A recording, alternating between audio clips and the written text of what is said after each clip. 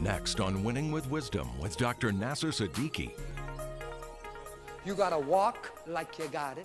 You got to talk like you got it. You got to dance like you got it. You got to praise God like you got it. You got to shout like you got it. You got to act like you got it.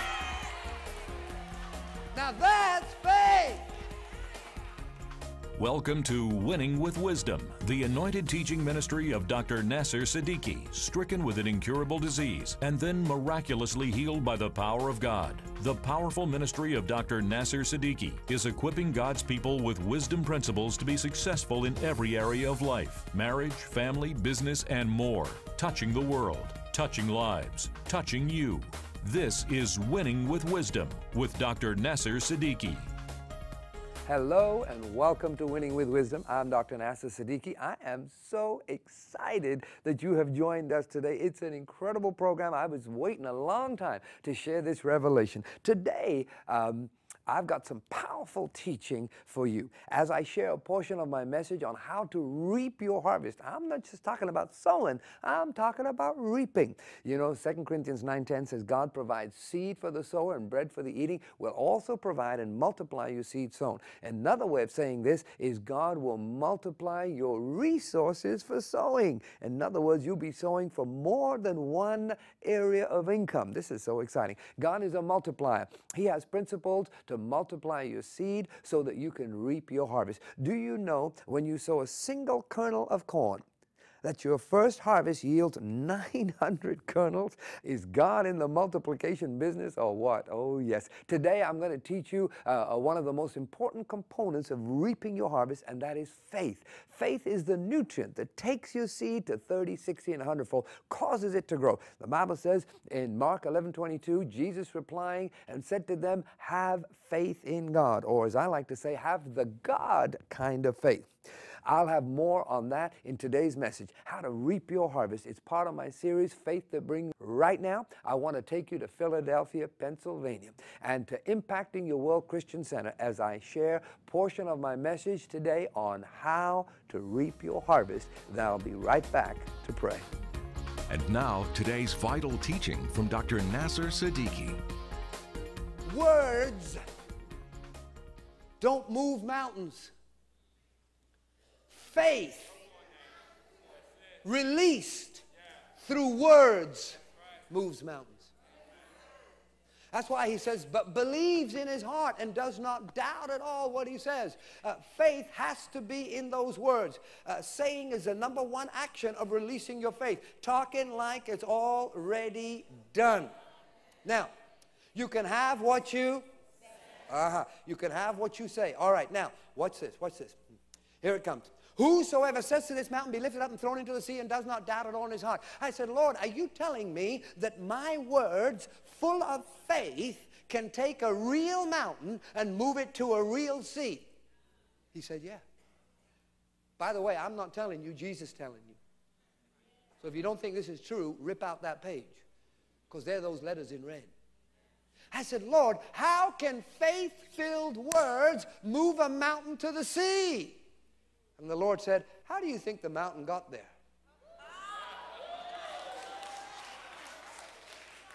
Faith-filled words brought the mountain.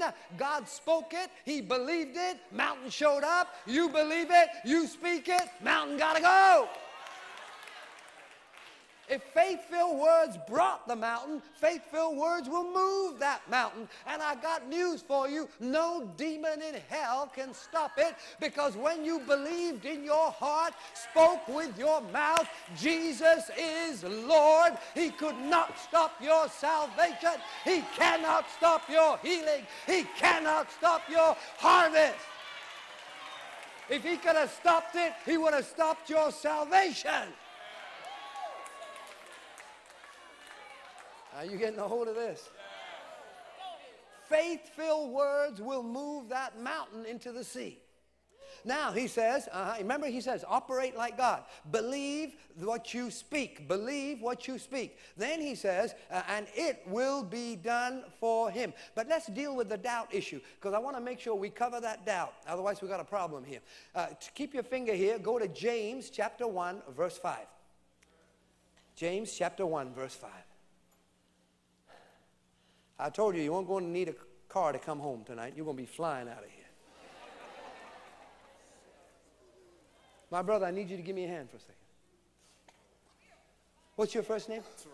Terrell. Terrell, come up here. Stand right here, Terrell. Stand right there, right there. All right. Did you find James chapter 1, verse 5? Say amen.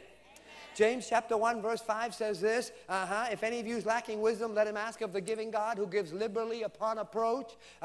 Verse 6, but it must be in faith, not doubting, not wavering, for he who doubts is tossed to and fro like the wind. Look at verse 7, for truly let that person not even imagine he will receive.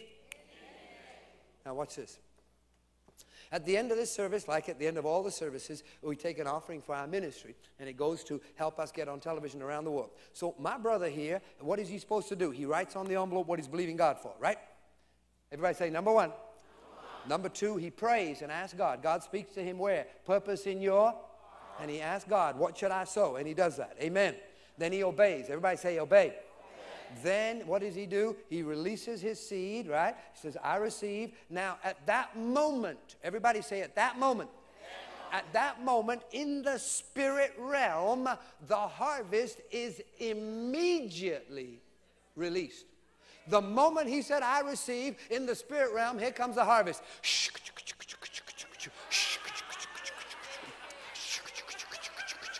Every day he's getting closer. Pastor, oh Pastor, it's been a month, Pastor. I don't think this is working, Pastor. Watch, watch, watch. Where was the harvest? Here was the harvest. Oh, did he say he didn't think it was working? Did he get into doubt? Whoa! Oh yeah, oh yeah, oh yeah. Don't even think you will receive anything from God. He who doubts will do without. Doubt is the enemy of your harvest. You cannot afford to doubt. Thank you, my brother. Are you getting a hold of this? Now go back to Mark 11. Mark 11. You cannot afford to doubt. If you enter the realm of doubt, you will lose your harvest. Doubt is the enemy of your harvest. It is the enemy from receiving from God. Now go to Mark 11:24. Everybody say, oh yeah, I'll tell you now. I'll tell you now because I may forget later on.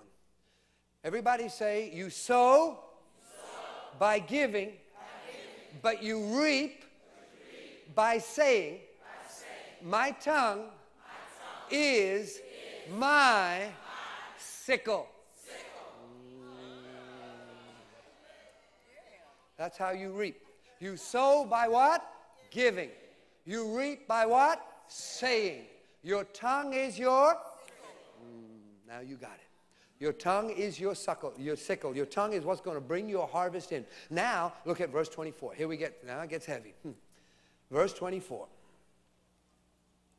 Here we go. For this reason, now we finally find out why did Jesus talk about mountains. Now we find out. He doesn't want you to move no mountains. He was trying to teach faith.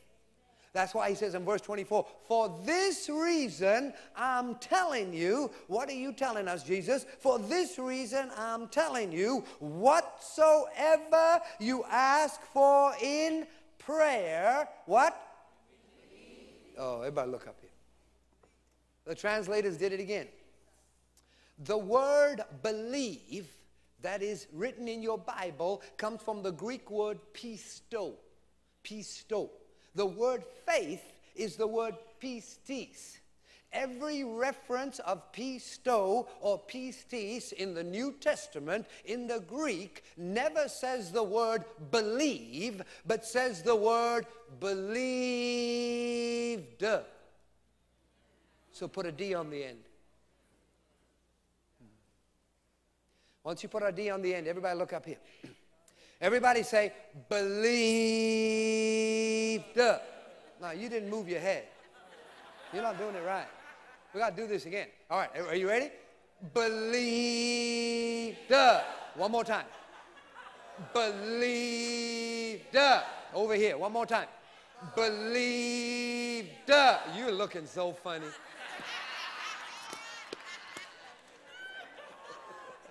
Now read it the way it was originally written. Let's read it the way it was supposed to be written. For this reason, I'm telling you, whatsoever you ask for in prayer, believe that you receive and you will have it.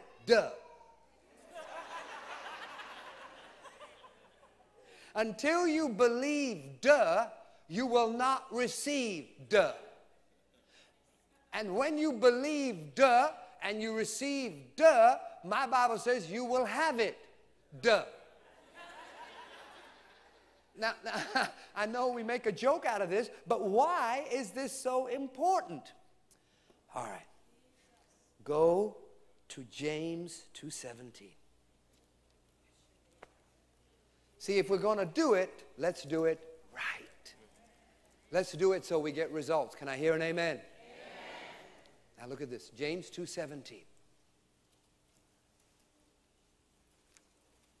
James 2:17. Once you're there, say amen. Amen. So also faith, that's the word pistis, faith. Everybody say believed. So also believed, if it does not have what? Works. I told you yesterday the word works is the word ergon, E-R-G-O-N, corresponding actions of obedience. Corresponding actions. So therefore, also believed, if it does not have corresponding actions of obedience, is what? Now, brothers and sisters, listen to me. Too many Christians are operating with dead faith. And they're getting mad at the prosperity preachers. They're getting mad at the pastors. They're getting mad at God. They're getting mad at the Word because it ain't working in their life. And they say, this stuff ain't working. I see other people prospering, but I'm not prospering. You know why? Because they don't understand what faith is. Faith is believed. Watch. I meet Christians all the time, and I say, have you got faith? Have you got faith for your healing? I got faith. I got faith. I know that I know that I know God will heal me one day. I got faith. I am believing for my healing. I am believing for my harvest. But wait a minute. Faith isn't believing. Faith is what? Believe. Now listen to me. If faith is believed, then there'll be a different corresponding action. As long as you're believing for a future event, that is not faith. Every place pistis or pisto was written in the Bible, it was not future event, it was always past tense, it was already done. In the sight of God, it's already done. And so when do you get it already done? You don't believe you receive when you see it. You believe you receive when you pray. So the moment you pray, from that moment, it is already done. Because you have believed. Let me demonstrate. Go to 1 Samuel chapter 1. 1 Samuel chapter 1. I got to show you this. 1 Samuel chapter 1, verse 17. Without faith, your seed won't become a harvest. So you better know what faith is. 1 Samuel chapter 1. Faith is the nutrient that causes your seed to grow. This is the story about a lady called Hannah. Everybody say Hannah. Hannah couldn't get a baby. She tried everything to get a baby, nothing working. So now she goes to the prophet Eli and she says, Eli, Eli, please pray for me. I need to have a baby. 1 Samuel chapter 1 verse 17. Then Eli said, go in peace. May the God of Israel grant your petition which you've asked of him. Verse 18. Hannah said, let your handmaiden find grace in your sight. So she went her way and ate, her countenance no longer sad. Now everybody look up here. How many of you know, absolutely for sure, you cannot get pregnant eating lunch? Am I right? She didn't go to bed with nobody. All she did was have lunch. She went and had lunch. But the Bible says her countenance was no longer sad. You know what that means? This is the way she's going to have lunch. I'm having a baby. I'm having a baby. She walking like she got it. She talking like she got it. She's smiling like she got it. If you got it when you prayed, how come you ain't celebrating? How come you ain't praising God? How come you ain't rejoicing? How come you ain't dancing? Because the Bible says if you don't got it, you ain't going to get it. So you got to got it before you get it. So the moment you got it, now you're going to get it. And if you got it, you ought to act like you got it. She didn't smile when she got pregnant. She smiled when she believed the word. I can tell, my brothers and sisters, I can tell at the end of every service that I've been here, when we take the offering for our ministry, I can tell who's going to get their harvest and who isn't. Because the ones that are shouting like they got it, the ones that are dancing like they got it, the ones that are running like they got it, the ones that are praising God like they got it. You see, when you got it, you're about to get it.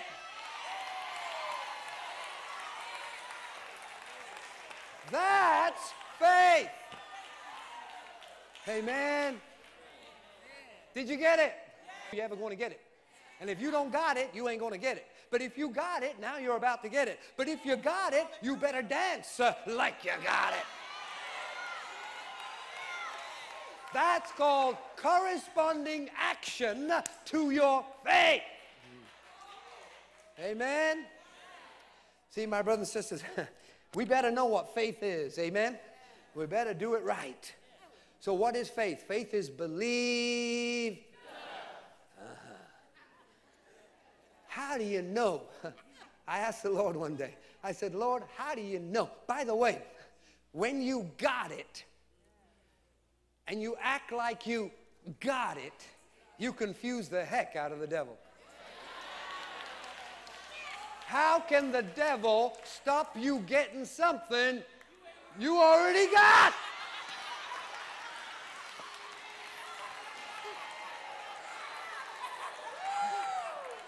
Did you get it?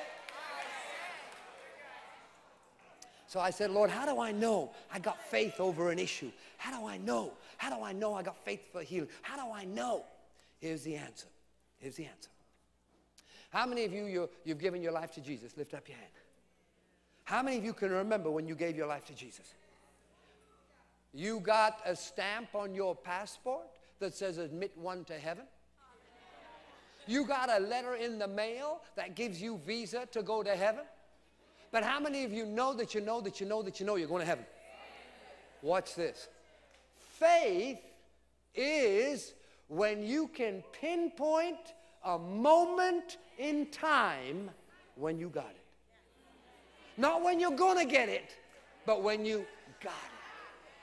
If you tell me you got faith for your healing, I'm going to ask you this question. Can you pinpoint a moment? I didn't say when it manifested. I didn't say when the pain went away. I didn't say when the symptoms left you. I did not say when you were moved by what you see. I said, can you pinpoint a moment in time when you prayed? Because that's when you got it. Now that's faith. Are you getting something tonight? You ever turn the thermostat in your house because you want to change the temperature? And you turn the thermostat and 1 second later there is no change. So do you go back and turn it again? As far as you're concerned, it's done. Am I right? Well, the thermostat was changed when you prayed. From that moment on, it's done. You got to walk like you got it. You got to talk like you got it. You got to dance like you got it. You got to praise God like you got it. You got to shout like you got it. You got to act like you got it. Now that's faith. Are you getting a hold of this? Anybody done any fishing in this house? Have you ever done any fishing? Lift up your hand nice and high. You take your fishing rod, you throw it out into the water, the line is loose as a goose. And all of a sudden, the line goes tight. Bing! What does that mean when the line goes tight? You got it! Can you see it? Nope, but you got it. Is this a good time to let go of the rod? There is always a time frame from the time the line goes tight. All you got to do now is pull that baby in. That's all you got to do. You got it when you prayed, so all you got to do is pull that baby in. You just keep dancing. You just keep smiling. How do I pull it in? I just keep thanking God and thanking God and thanking God and thanking God. I got it.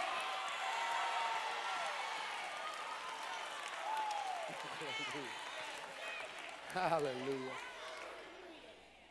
And the devil can never stop it. Is there anybody in the house that is believing to be saved? That's a silly question.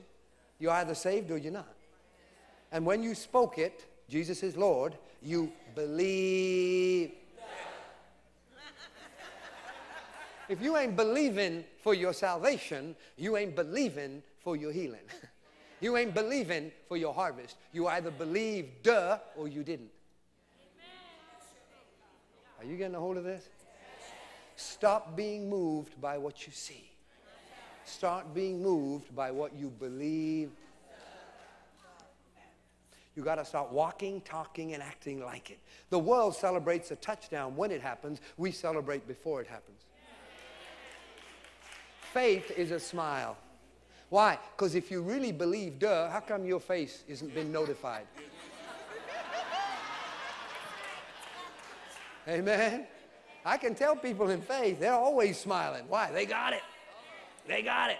Faith is and always will be past tense. It's never future tense. It's always past tense.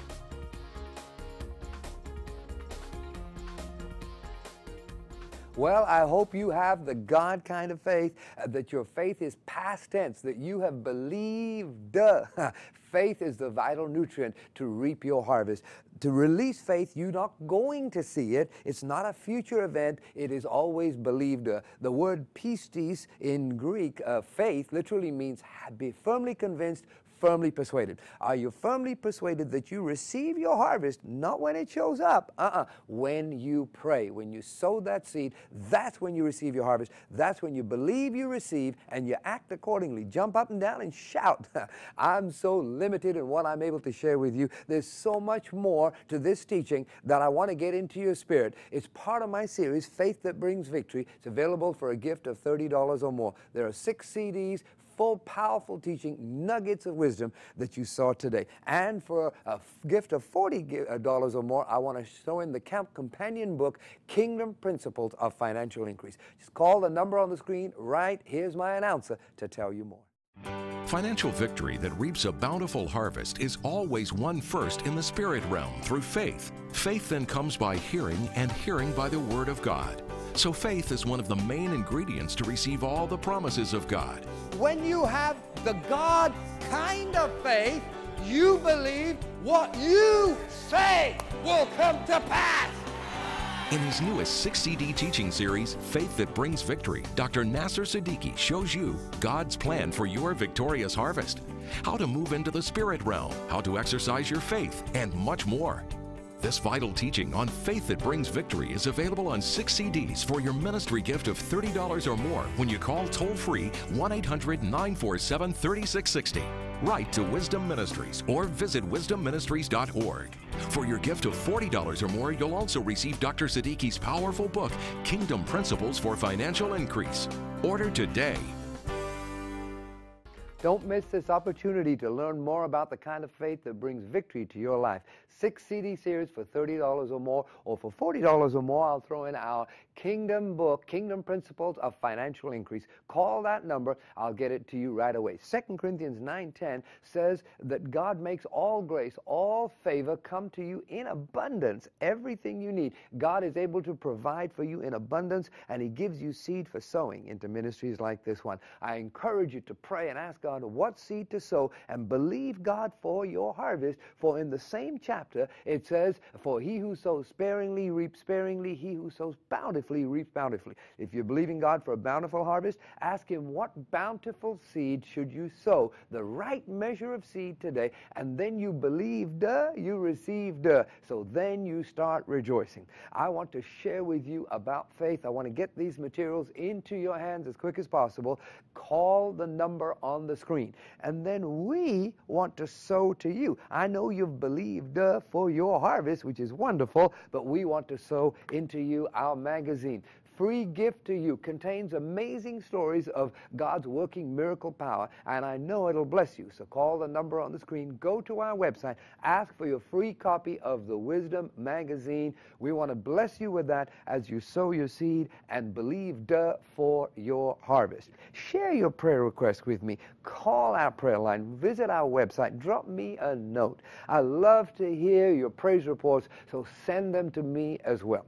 Now I'm going to pray, just like I said I would. Well, let's come into agreement. You've sowed your seed, you've released your faith, you've believed, and after we pray, you start rejoicing like it's so. I thank you, Lord. I release my faith for the harvest, for the need that they're praying for. I release my faith that that need is provided, that bountiful harvest is provided. It's coming to them now in the name of Jesus. We're children of faith. We believe, we receive when we pray, and we're going to seal it, Lord, with thanksgiving. Lift up your hands and start to thank Him like you got it. This is Dr. Nasir Siddiki saying it's been wonderful to teach the Word at Winning with Wisdom. I look forward to see you next week. Go tell a friend. Join us again next time and tell a friend to watch Winning with Wisdom with Dr. Nasir Siddiki, Tulsa, Oklahoma.